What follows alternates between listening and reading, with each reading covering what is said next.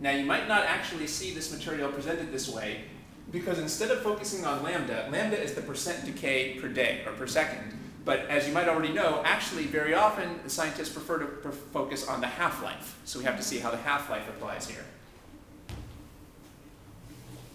So the symbol for the half-life is T with a subscript 1/2. So this is a small 1/2 down here for 1/2. This is just a subscript that's a label. So this is a good symbol for half-life. Do you know what the half-life means? What does it mean if the half-life, so it says the half-life of carbon-14 is 5,730 years. What does that tell you? So it'll be like a half of its like particles, I guess, at that specific time. Right? So after the first 5,730 years, half of the original nuclei will be gone. And then if you wait another 5,730 years, another half will be gone, which means that you're down to a quarter of what you started. And then if you wait another 5,730 years, another half will be gone, which means that you're down to 12.5% of what you started.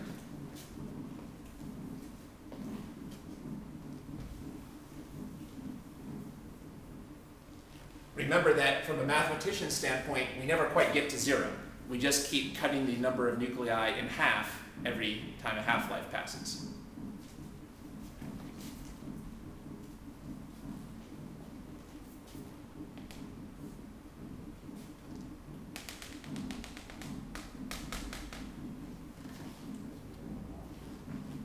So in terms of our graph, I guess this would represent a half-life, because this is how long it takes to get about halfway down from the original vertical point.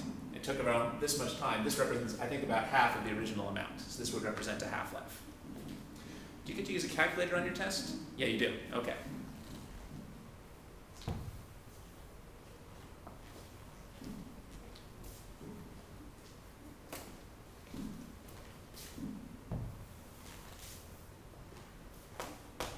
So carbon-14 has a half-life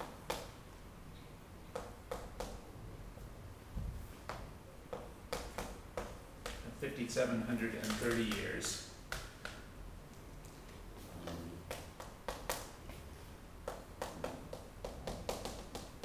What fraction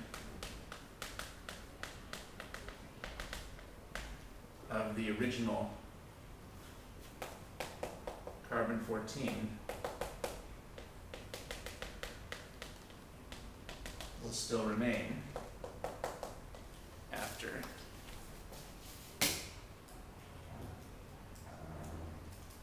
17,190 years. And as a hint, we should be able to do this without a calculator. So how do we work this out?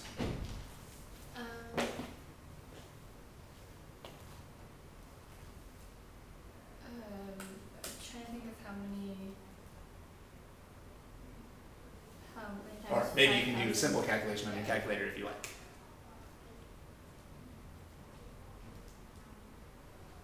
That's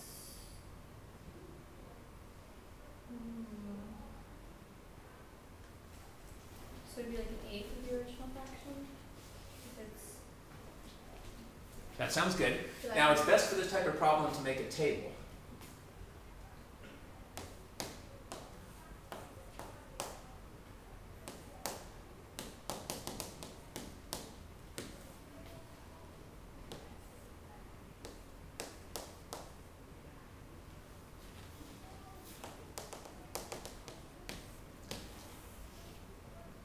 How much time has passed after one half-life?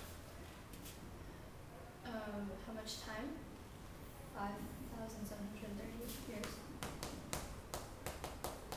And what fraction of the original nuclei will remain? 50. Yeah.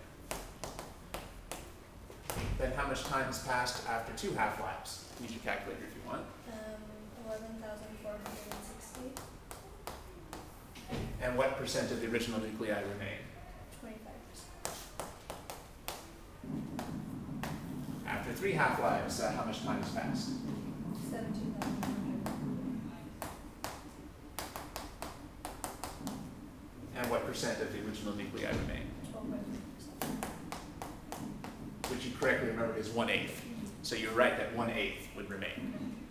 All right, so this is a good way to solve this type of problem just with a table.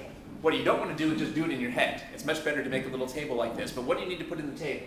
You should put the number of half-lives that have passed, and then the actual amount of time that has passed, and then the fraction that remains. If you actually work out each step on your table, things will make more sense.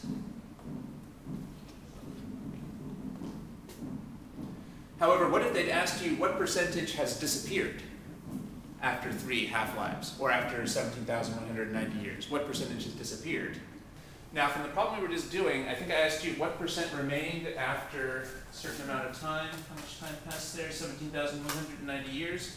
So the question is, what percentage would have disappeared in that time? 86.5. That's right. So in that same time period of 17,190 years,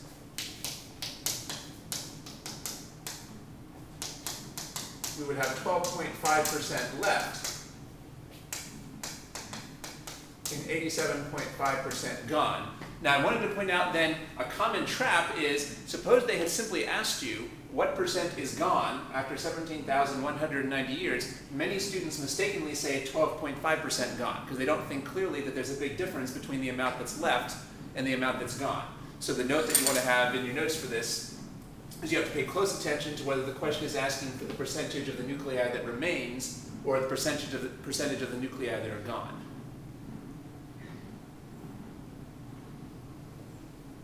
Here I made it easy because first I asked you for the amount left and then I asked you for the amount gone. But if the question just asked directly for the amount gone, it's easy to not realize that there's 2 separate steps here. So what type of question is easiest to answer with our equations? Well, what does n stand for? The percent left or the percent gone? The percent left. Yeah, or really the number left. N tells you the number left. Or A tells you the number left. And then this would represent something like, this would be amount that's gone if you subtract the original minus the beginning amount. This would tell you the amount gone.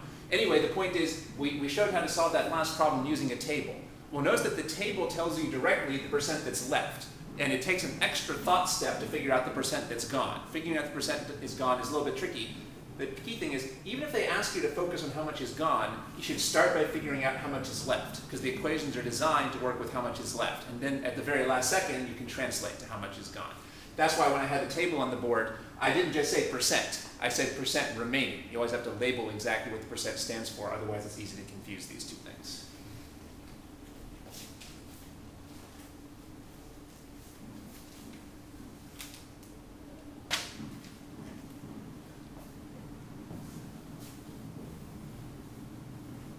So we can see that if the number of half-lives that have passed is an integer number of half-lives, you can solve problems with a table, just like we did. However, what if say 3.5 half-lives have passed, or 3.79 half-lives, then the table isn't really a convenient way to solve things. So there's an equation for that.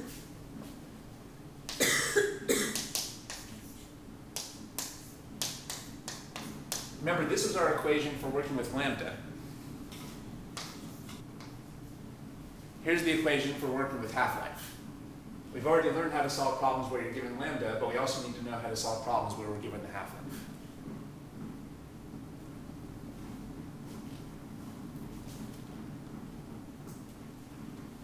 Let's review what these symbols stand for. What does n stand for? The number of particles remaining after t. After time t. Good. So then t stands for how much time has passed. N sub 0 is? The original amount of the particles. Good. So as we've seen, this is not how many nuclei have decayed. It's how many nuclei are left. And then what does this little thing down here stand for? Half.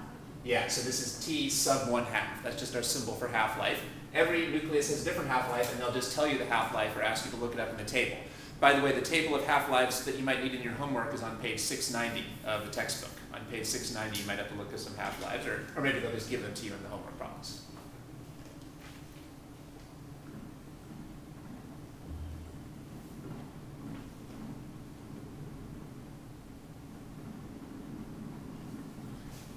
Now, we know that the radioactivity is proportional to the number of nuclei.